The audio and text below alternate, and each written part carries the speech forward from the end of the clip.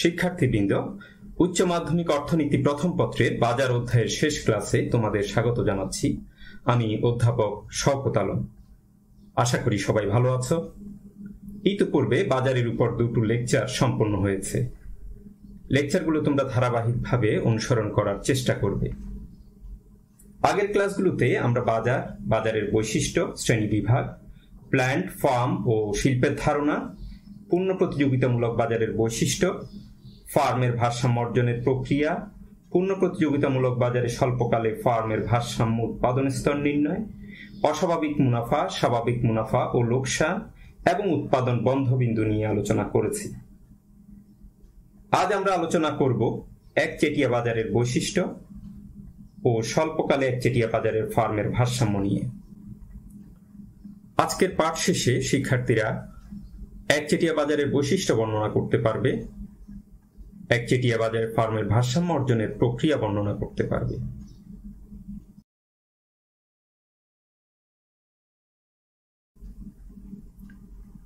প্রথমেই জানা যাক একচেটিয়া বাজার বলতে কি বোঝায়।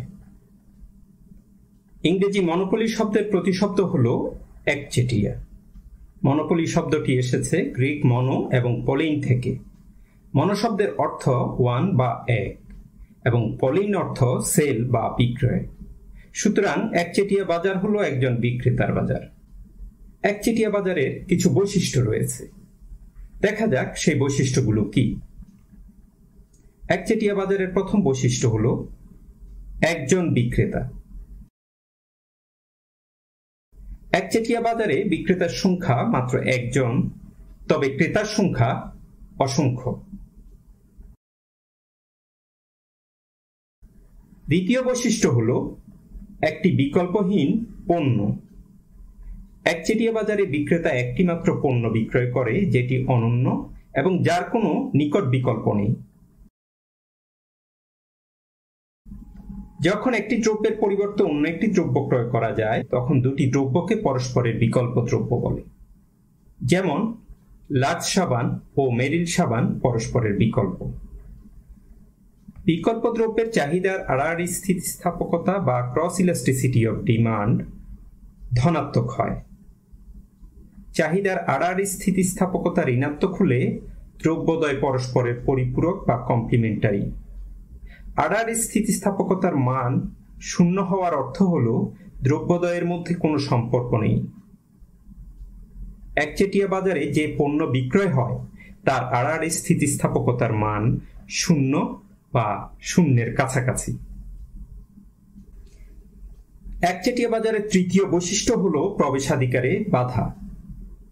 একচেটিয়া বাজারে অন্য কোনো ফার্ম প্রবেশ করতে পারে না। নতুন ফার্ম যাতে বাজারে প্রবেশ করতে না পারে সেজন্য একচেটিয়া বিক্রেতা নানা পদক্ষেপ গ্রহণ করে, প্রয়োজনে বিজ্ঞাপন প্রদান করে ও পণ্যের পৃথকীকরণ করে অথবা লিমিট প্রাইসিং পলিসি গ্রহণ করে। একচেটিয়া বাজারের চতুর্থ বৈশিষ্ট্য হল দাম অথবা যোগান নিয়ন্ত্রণ। একচেটিয়া বিক্রেতা দাম অথবা যোগান নিয়ন্ত্রণ করতে পারে, তবে একই সাথে দাম ও যোগান নিয়ন্ত্রণ করতে পারে না। দাম নিয়ন্ত্রণের একটি উপায় হলো দাম বৈষম্যকরণ। বিক্রেতা একই পণ্যের জন্য একাধিক দাম নির্ধারণ করতে পারে, যেমন একই বইয়ের পেপার ব্যাগ ও অফসেট সংস্করণের জন্য ভিন্ন ভিন্ন দাম নির্ধারণ। থিয়েটার বা সিনেমা হলে ভিন্ন ভিন্ন লোকেশনে টিকিটের দাম ভিন্ন হয়। রেল বা উড়োজাহাজে আসন বিন্যাস অনুসারে টিকিটের দাম নির্ধারণ ইত্যাদি দাম বৈষম্যকরণের উদাহরণ। একচেটিয়া বাজারের পঞ্চম বৈশিষ্ট্য হল ফার্ম ও শিল্প একই। একচেটিয়া বাজারে যেহেতু একজন বিক্রেতা বা উৎপাদক, তাই এক্ষেত্রে ফার্ম ও শিল্প একই হয়। একচেটিয়া বাজারের ষষ্ঠ বৈশিষ্ট্য হল একচেটিয়া বাজারে ফার্মের চাহিদা রেখা ডান দিকে নিম্নগামী হয়।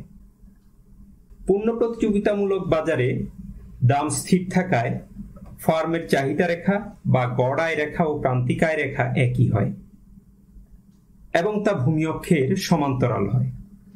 একচেটিয়া বাজারে এআর ও এমআর রেখা ভিন্ন এবং এমআর রেখা এআর রেখার নিচে অবস্থান করে। এমআর রেখা অঙ্কনের প্রক্রিয়াটি আমি এখন দেখিয়ে দিচ্ছি। এআর রেখার উপরে যে কোনো একটি বিন্দু থেকে আমরা লম্ব অক্ষের উপর একটি লম্ব অঙ্কন করি। এবং রেখাটির মধ্যবিন্দু নির্ণয় করি। এখন এআর রেখা যেখান থেকে শুরু হয়েছে সেখান থেকে মধ্যবিন্দুগামী একটি রেখা অঙ্কন করি। এটি নির্ণেয় এমআর রেখা। এমআর রেখা এআর রেখার চেয়ে দ্বিগুণ খাড়া, অর্থাৎ এমআর রেখার ঢাল এআর এর দ্বিগুণ হয়। একচেটিয়া বাজারের যে বৈশিষ্ট্যগুলো আমরা এতক্ষণ আলোচনা করলাম সেগুলোর আলোকে একচেটিয়া বাজারকে আমরা এইভাবে সংজ্ঞায়িত করতে পারি: যে বাজারে একজন মাত্র বিক্রেতা ও অসংখ্য ক্রেতা একটি নিকট বিকল্পহীন পণ্য কেনাবেচায় নিয়োজিত থাকে তাকে একচেটিয়া বাজার বলে।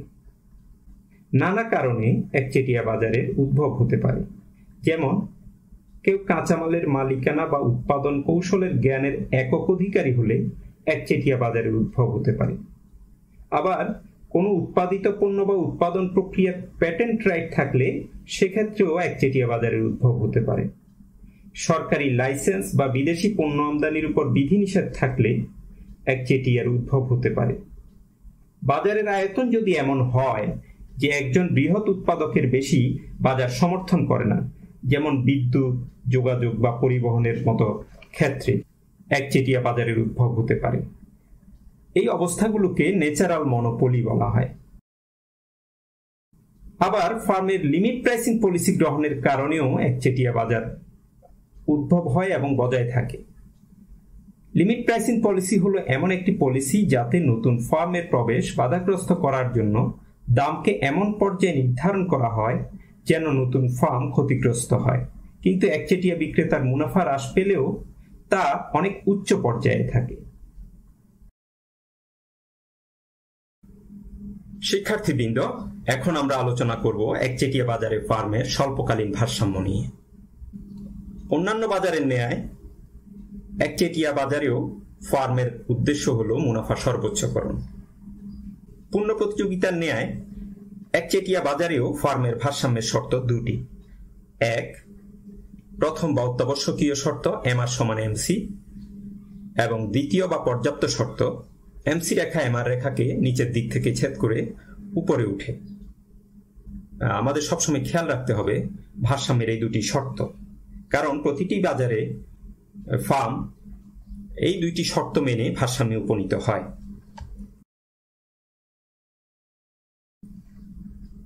পূর্ণ প্রতিযোগিতার মতো একচেটিয়া বাজারেও ফার্ম দুই ধরনের ভারসাম্য অর্জন করে, একটি স্বল্পকালীন ভারসাম্য এবং অন্যটি দীর্ঘকালীন ভারসাম্য।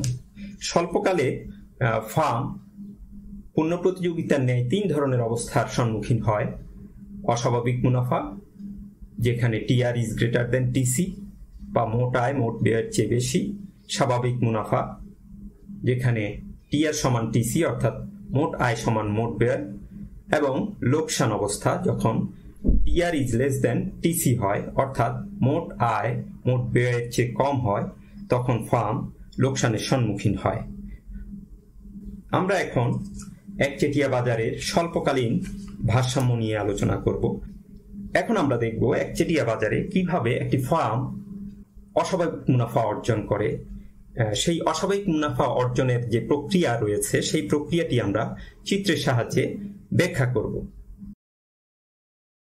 ভূমি অক্ষে পরিমাণ এবং লম্ব অক্ষে দাম, আয় ও ব্যয় দেখানো হলো। এআর আমাদের গড় আয় রেখা বা এভারেজ রেভিনিউ কার্ভ, এমআর ফার্মের মার্জিনাল রেভিনিউ কার্ভ, এসএসি ফার্মের স্বল্পকালীন গড় ব্যয় রেখা বা short run average cost curve, SMC ফার্মের স্বল্পকালীন প্রান্তিক ব্যয় রেখা বা short run marginal cost curve. তোমরা লক্ষ্য করে দেখো এই দুটি খরচ রেখা এসএমসি এবং এএসি আমাদের পূর্ণ প্রতিযোগিতায় যেরকম ছিল এখানেও ঠিক তাই। এই রেখাগুলোর আকৃতির কোনো পরিবর্তন হয়নি, কিন্তু এআর এবং এমআর রেখা পূর্ণ প্রতিযোগিতায় ছিল ভূমি অক্ষের সমান্তরাল এবং একই, কিন্তু একচেটিয়া বাজারে যেহেতু এআর রেখা ডান দিকে নিম্নগামী হয় তাই আমরা এআর রেখা এবং এমআর রেখাকে ডান দিকে নিম্নগামী করে অঙ্কন করেছি।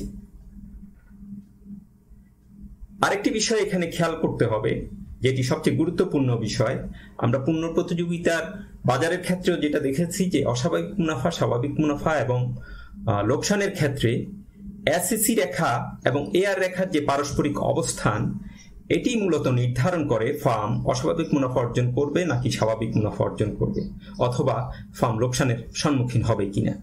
তোমরা খেয়াল করে দেখো যে আমাদের এসএসসি রেখা যেটি আমরা অঙ্কন করেছি, এই এসএসসি রেখাটি আমাদের গড় আয় রেখা এআর এর নিচে অবস্থান করছে।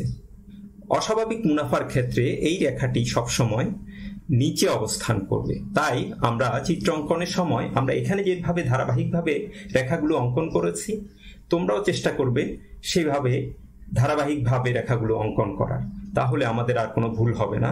আর শর্ট রান যে মার্জিনাল কস্ট কার্ভটি এঁকেছি, সেটি শর্ট রান অ্যাভারেজ কস্ট কার্ভের সর্বনিম্ন বিন্দু দিয়ে যাতে গমন করে সেই বিষয়টিও খেয়াল রাখতে হবে। এবার আসা যাক ফার্মের ভারসাম্য বিন্দুতে। আমরা আগে উল্লেখ করেছি যে ফার্ম ভারসাম্য অবস্থায় দুটি শর্ত পূরণ করে। আমরা এখানে দেখতে পাচ্ছি ই বিন্দুতে ফার্মের প্রান্তিক আয় রেখা এবং ফার্মের প্রান্তিক ব্যয় রেখা এসএমসি এবং এমআর পরস্পরকে ছেদ করে, এবং এই ছেদ বিন্দুতে এমসি রেখাটি এমআর রেখাকে নিচের দিক থেকে ছেদ করে উপরের দিকে উঠে। সুতরাং ই ফার্মের ভারসাম্য বিন্দু। ই বিন্দুতে ভারসাম্য উৎপাদনের পরিমাণ ও কিউ। এখন কিউ ই কে উপরের দিকে বর্ধিত করি। এসএসসি রেখাকে বি বিন্দুতে এবং এআর রেখাকে এ বিন্দুতে ছেদ করে। আমরা এই বিন্দু থেকে লম্ব অক্ষের উপর এপি রেখা অঙ্কন করি এবং বি বিন্দু থেকে বিসি রেখা অঙ্কন করি। এখন আমাদের কাজ হলো ফার্মের মোট আয় এবং মোট ব্যয় নির্ণয় করা। আমরা জানি যে মোট আয় সমান গড় আয় গুণ পরিমাণ। চিত্র থেকে দেখা যায় ভারসাম্য বিন্দুতে গড় আয় এ কিউ। সুতরাং মোট আয়ের পরিমাণ এ কিউ গুণ ও কিউ, অথবা বলা যায় ও পি গুণ ও কিউ। সুতরাং মোট আয় সমান ও পি এ কিউ। আমরা মোট আয়ের ক্ষেত্র পেয়ে গেলাম। এবার আমরা নির্ণয় করব মোট ব্যয়। মোট আয়ের ন্যায় মোট ব্যয় সমান গড় ব্যয় গুণ পরিমাণ।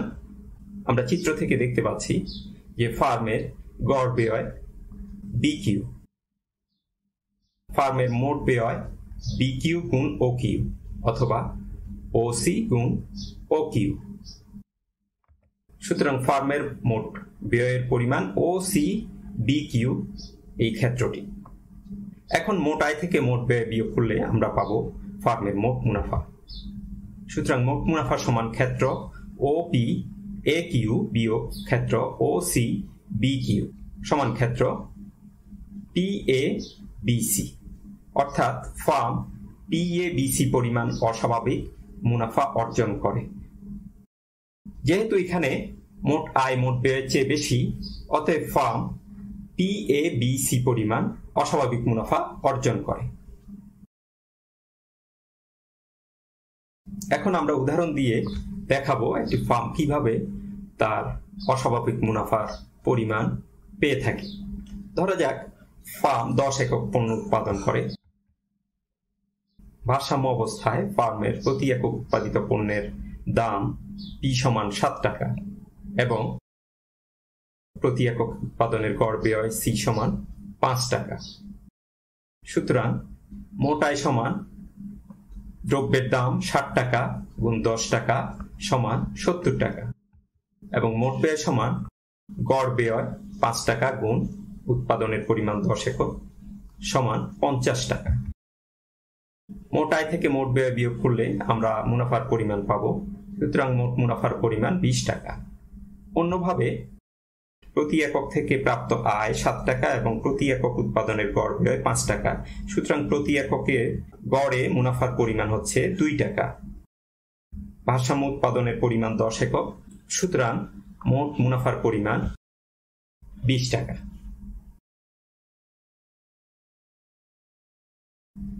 এবার আমরা দেখাবো একটি ফার্ম স্বল্পকালে কিভাবে স্বাভাবিক মুনাফা অর্জন করে। স্বাভাবিক মুনাফার ক্ষেত্রে আমরা জানি যে ফার্মের গড় ব্যয় রেখা গড় আয় রেখাকে স্পর্শ করে।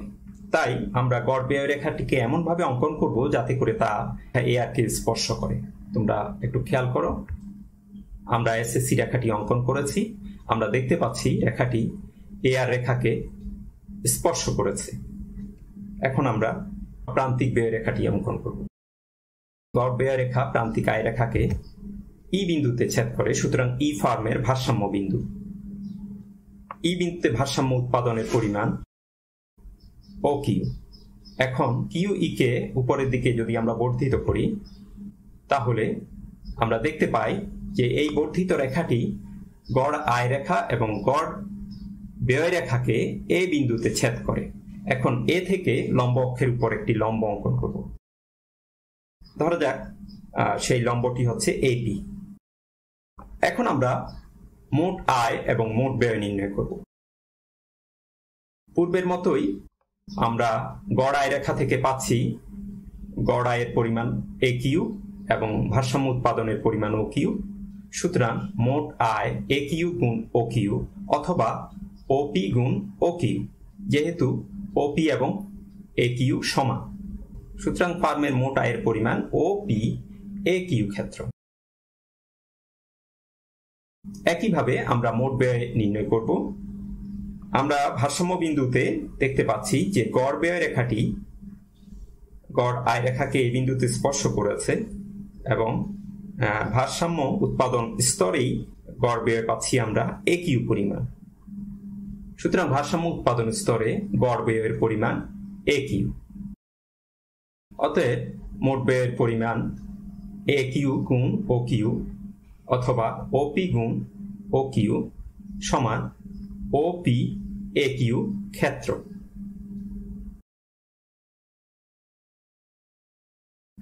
এখন মোট আয় থেকে মোট ব্যয় যদি আমরা বিয়োগ করি তাহলে দেখতে পাচ্ছি যে যেহেতু মোট আয় এবং মোট ব্যয় দুটি পরস্পর সমান, অর্থাৎ ওপি এ কিউ মোট আয় এবং মোট ব্যয়ের ক্ষেত্র, অতএব মুনাফার পরিমাণ ক্ষেত্রে শূন্য।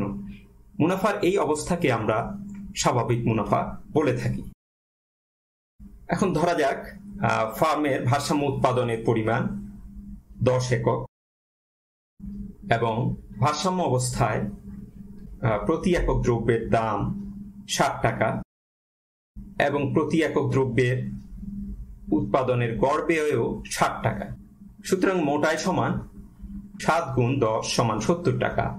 অনুরূপভাবে মোট ব্যয় সমান গড় ব্যয় 7 টাকা গুণ 10 একক সমান 70 টাকা। সুতরাং মোট মুনাফা মোট আয় বিয়োগ মোট ব্যয় সমান 0 টাকা। অন্যভাবে প্রতি একক থেকে প্রাপ্ত মুনাফার পরিমাণ 7 বিয়োগ 7, অর্থাৎ গড় আয় 7 টাকা এবং গড় ব্যয়ও 60 টাকা। সুতরাং প্রতি একক থেকে প্রাপ্ত মুনাফার পরিমাণ 0 টাকা। 10 একক থেকে প্রাপ্ত মোট মুনাফা 0 টাকা। এখন আমরা দেখাবো একচেটিয়া বাজারে একটি ফার্ম কিভাবে লোকসানের সম্মুখীন হয়। এআর এবং এমআর আমাদের আগের মতোই গড় আয় এবং প্রান্তিক আয় রেখা। এখন আমরা গড় ব্যয় রেখাটিকে অঙ্কন করব। আমরা জানি লোকসানের ক্ষেত্রে গড় ব্যয় রেখা গড় আয় রেখার উপরে অবস্থান করে, তাই আমরা গড় ব্যয় রেখাটিকে এমনভাবে অঙ্কন করব যাতে তা এআর রেখার উপরে অবস্থান করে। আমরা পেয়ে গেলাম আমাদের গড় ব্যয় রেখা। এই গড় ব্যয় রেখাটি গড় আয় রেখার উপরে অবস্থান করছে। এখন আমরা অঙ্কন করব প্রান্তিক ব্যয় রেখা। প্রান্তিক ব্যয় রেখাটি গড় আয় রেখার সর্বনিম্ন বিন্দু দিয়ে গমন করে। এবার আসা যাক ফার্মের ভারসাম্য অবস্থায়। ই ফার্মের ভারসাম্য বিন্দু, কারণ ই বিন্দুতে ফার্মের ভারসাম্যের উভয় শর্ত, অর্থাৎ এমআর সমান এমসি এবং এমসি রেখা ভারসাম্য বিন্দুতে এমআর রেখাকে নিচ থেকে ছেদ করে উপরে উঠে। তাই ই ফার্মের ভারসাম্য বিন্দু এবং ই বিন্দুতে ভারসাম্য উৎপাদনের পরিমাণ ও কিউ। এখন কিউ ই রেখাটিকে উপরের দিকে বর্ধিত করি।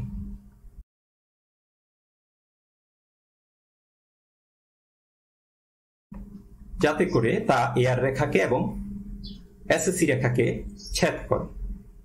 রেখাটি এআর রেখাকে এ বিন্দুতে এবং এসএসসি রেখাকে বি বিন্দুতে ছেদ করেছে।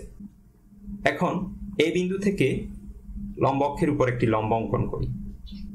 অনুরূপভাবে বি বিন্দু থেকে অপর একটি লম্ব অঙ্কন করি। এখন আমরা ফার্মের মোট আয় এবং মোট ব্যয় নির্ণয় করব। আমরা চিত্র থেকে দেখতে পাচ্ছি ভারসাম্য অবস্থায় গড় আয় এ কিউ এবং উৎপাদনের পরিমাণ ও কিউ। সুতরাং মোট আয় সমান এ কিউ গুণ ও কিউ অথবা ওপি গুণ ও কিউ সমান ক্ষেত্র ওপি এ কিউ। অতএব ফার্মের মোট আয় সমান ওপি এ কিউ ক্ষেত্রটি। অনুরূপভাবে আমরা দেখতে পাচ্ছি ভারসাম্য অবস্থায় গড় ব্যয়ের পরিমাণ বি কিউ এবং উৎপাদনের পরিমাণ যেহেতু ও কিউ, সুতরাং মোট ব্যয়ের পরিমাণ বি কিউ গুণ ও কিউ অথবা ওসি গুণ ও কিউ। অতএব ফার্মের মোট ব্যয়ের পরিমাণ ওসি বি কিউ ক্ষেত্র। আমরা পেয়ে গেলাম আমাদের মোট ব্যয়ের ক্ষেত্র ওসি বি কিউ। এখন দেখা যাচ্ছে যে মোট ব্যয়ের পরিমাণ মোট আয়ের চেয়ে বেশি, অতএব এক্ষেত্রে ফার্ম লোকসানের সম্মুখীন হয়। এখন আমরা দেখব লোকসানের পরিমাণ কত। লোকসানের পরিমাণ হচ্ছে মোট ব্যয় বিয়োগ মোট আয় সমান ক্ষেত্র ও সি বি কিউ বিয়োগ ক্ষেত্র ও পি এ কিউ সমান পি এ বি সি পরিমাণ ক্ষেত্র।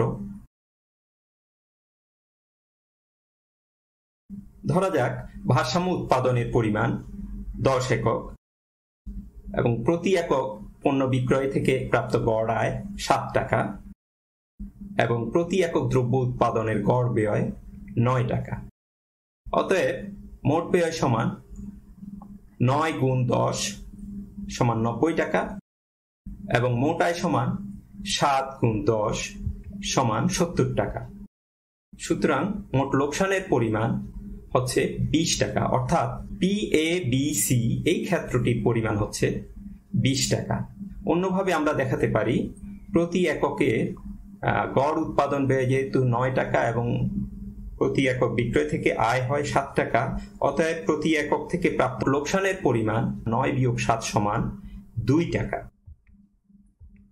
এবং উৎপাদনের পরিমাণ 10 একক। প্রতি এককে 2 টাকা, 10 এককে মোট লোকসানের পরিমাণ 20 টাকা। সুতরাং আমরা দেখতে পাচ্ছি একচেটিয়া বাজারে পূর্ণ প্রতিযোগিতামূলক বাজারের ন্যায় অস্বাভাবিক মুনাফা, স্বাভাবিক মুনাফা এবং লোকসান এই তিনটি অবস্থায় পরিলক্ষিত হয়। পূর্ণ প্রতিযোগিতামূলক বাজারের ন্যায় একচেটিয়া বাজারেও ফার্মের লোকসান মোট স্থির ব্যয়ের চেয়ে কম হলে ফার্ম উৎপাদন চালিয়ে যাবে, অন্যথায় ফার্ম উৎপাদন বন্ধ করে দেয়। তবে দাম বা যোগান নিয়ন্ত্রণের মাধ্যমে অথবা বিজ্ঞাপন বা পণ্যের পৃথকীকরণের মাধ্যমে চাহিদা রেখাকে ডানে সরানোর ব্যবস্থা করে একচেটিয়া ফার্ম লোকসান কমিয়ে অস্বাভাবিক মুনাফা অর্জনের চেষ্টা করে। আজকের ক্লাস এখানেই শেষ।